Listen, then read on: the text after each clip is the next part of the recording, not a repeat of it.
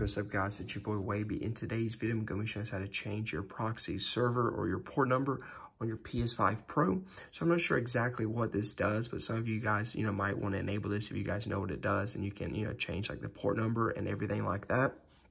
If you're like, like a Wi-Fi guru or something, you might know more about this than me.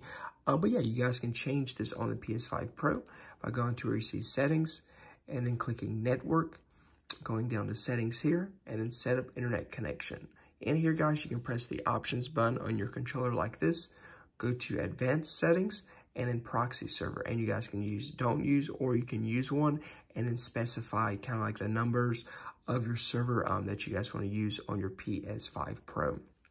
Again, I don't use one, but you guys can put one here if you guys so choose. So yeah, that's how you guys can do it on the PS5 Pro.